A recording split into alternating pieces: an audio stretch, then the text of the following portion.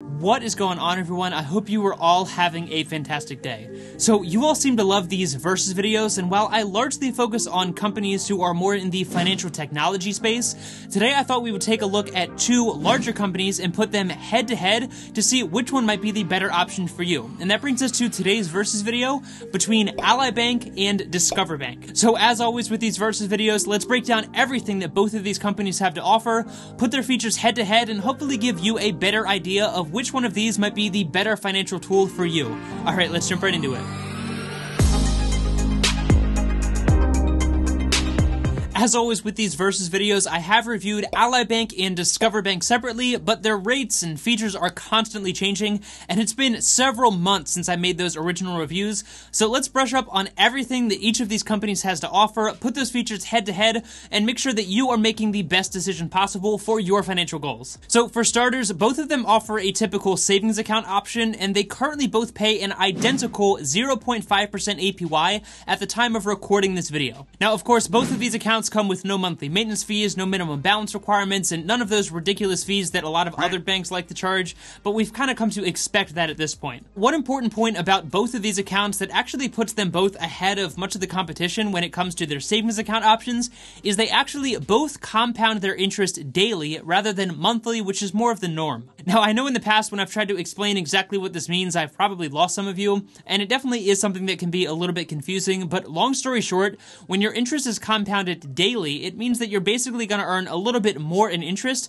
when compared to monthly compounding. So if we take a look at this extreme example, let's say you had $5,000 in your account and contributed just $100 a month for a realistic number. Well, let's say you were earning 10% on that money, which is obviously not realistic at all for a bank account, but again, this is an extreme example to show you exactly what I mean by this compounding. So as you can see, if you compound that interest rate monthly, meaning it's basically split up over the 12 months out of the year, then at the end of 5 years, you would end up with $16,036. But if you compounded that interest daily, meaning it's split up over 365 days, then you would actually end up with $16,059 after 5 years. Now again, that is a very extreme example with a very high interest rate, so on a smaller scale without those monthly contributions and an interest rate of 0.5% in this case, the difference is probably only going to be a few pennies here and there, but this is just something to keep in mind because again, it does give both of these companies a leg up over the competition. Now as far as the savings account goes, Ally Bank does offer some really cool features like their bucket savings feature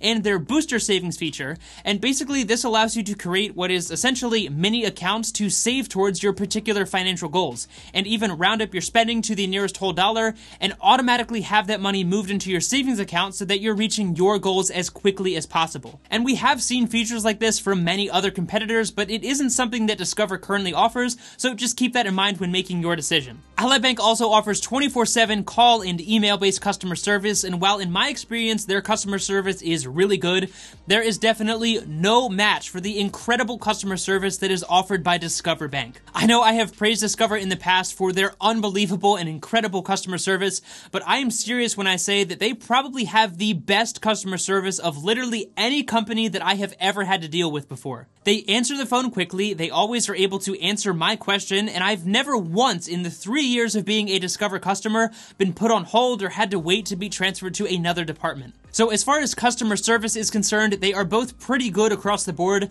but I would definitely give that category to Discover Bank. Alright, so that's the savings account, but both of these companies also offer a checking account option, and this is where things start to get a little bit different in the way that they're going to approach this banking model. Ally Bank offers a pretty normal checking account that is actually going to pay you some interest, which is pretty cool. Now these rates are rather low at just 0.1% for balances below $15,000 and 0.25% for balances above $15,000, which may not sound that good, but remember this is a checking account, and typically checking accounts don't pay you any interest at all. Now Discover on the other hand is going to take a very different approach to their checking account, and they're actually going to offer you 1% cash back on up to $3,000 in purchases each month on your Discover debit card. And if you do the math, even if you only spent, say, $1,000 per month on your regular purchases that you were going to make anyways, then that's $10 per month in cash back, and that is significantly more than you would probably be able to make with that low interest rate from the Ally Bank checking account, unless of course you are rolling in it and have tons of money in that account. So while these two models are definitely a little bit different, assuming that you're going to be using your Discover debit card for your regular everyday purchases, you're probably going to get more monetary value out of that 1% cash back than you would out of that low interest rate from Ally's checking account. While those two areas are very different, both of these checking accounts are going to allow you to deposit checks remotely right from your phone, are fully FDIC insured, and both companies are partnered with Zelle, which I know is something that a lot of you are looking for when looking for a new bank. And if you're not familiar, Zelle is a third-party peer-to-peer transfer app, and when they partner with these various banks, it basically allows you to send or receive money to pretty much any US bank account, and that is really, really useful. And you don't even have to have a third-party app like Venmo or Cash App. Now, as far as ATMs are concerned, Ally Bank is going to be on the Allpoint network of ATMs, meaning you have access to 45,000 free-to-use ATMs, while Discover has a slightly larger network with 60,000 ATMs. Now, in my experience, I have never really had any issues finding an ATM for either of these companies, or really any of their competitors, because most of them use pretty much the same network of ATMs. But obviously, Discover does have the larger network overall, so just look in your area and see if they do have an ATM near you, because that's definitely something that you'll want to consider. Outside of those standard checking and savings account features, both companies also offer money market accounts, which is awesome because as far as fintech companies are concerned, there really aren't many competitors who offer something like that. And if you do decide to get either of these bank accounts, I highly encourage you to check out the money market account options, because remember, a money market account is a great blend of a checking and savings account, meaning you're going to get a slightly higher interest rate like you would with a savings account, but have some of the features and flexibility of a checking account like depositing checks and withdrawing cash from an ATM without having to move that money to a new account. So Ally Bank currently offers 0.5% on all balances in their money market accounts, while Discover offers a slightly lower rate at 0.35% for balances of $100,000 or less, and 0.4% for balances of $100,000 or more. So because of that lower rate from Discover, I would give the money market account category to Ally Bank. But if you do decide to go with Discover Bank, then again, just keep that money market account option in mind. But honestly, you'd probably be better off just keeping that money in the savings account for Discover, because you are going to earn that higher interest rate, and it's really not that difficult to move that money to your checking account should you ever need to access it. Both companies also offer CDs or certificates of deposit, and both start at a low 3-month option and go all the way up to 5 or 10 years if you wanted to. Now, across the board, they offer pretty similar rates on their CDs, but as you get into the longer term CD options of several years or more, Ally Bank rates do start to pull well ahead of the Discover options. For example, both of them offer 0.2% on a 3-month CD, but for a 5-year CD, Ally Bank offers 0.85%, while Discover offers just 0.6%. And on top of those higher rates, Ally Bank also offers a 0.05% loyalty reward when you renew your CD with them,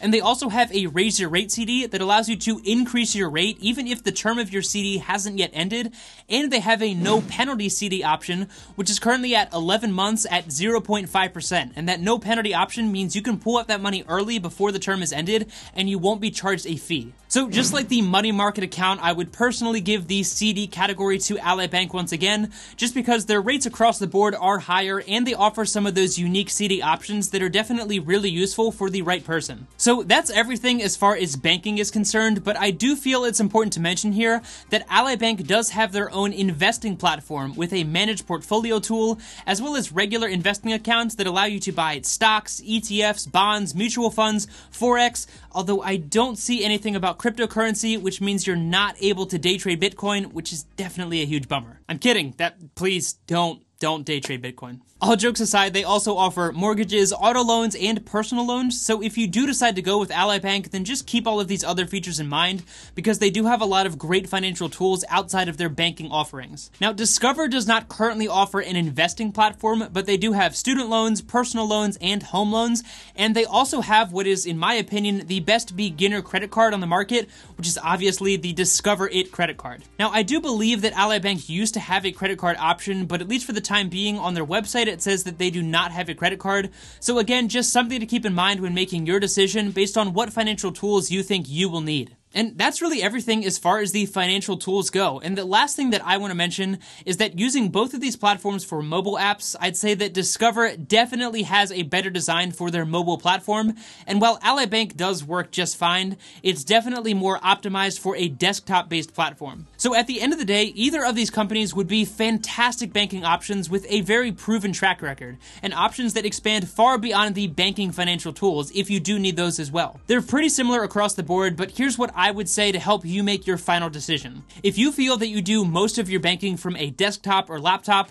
then Ally Bank is probably going to be the better option, and they do offer higher rates across the board, especially on their CDs and money market accounts. However, if you're the type of person like me to do most of your banking from your mobile device, then Discover is probably going to be the better option because the Discover app is incredibly well designed and is miles ahead of what Ally Bank is currently offering. So for me personally, I think I prefer Discover Bank overall, but if you know that you want to use an integrated investing platform and you plan on using those CDs and money market accounts, then I would definitely go with Ally Bank because they are going to offer those higher rates on those particular accounts. So let me know if you prefer Discover Bank or Ally Bank down in the comment section below, and why you feel that company is better than the competition. As always, if you did enjoy this video and you want to help support me, it would mean a lot to me if you would hit the like button, subscribe to the channel, and share this video with someone who you think would get value out of this content as well. And as always, thank you so much for your time. I really do appreciate it. Take it easy, and I'll see you in the next one.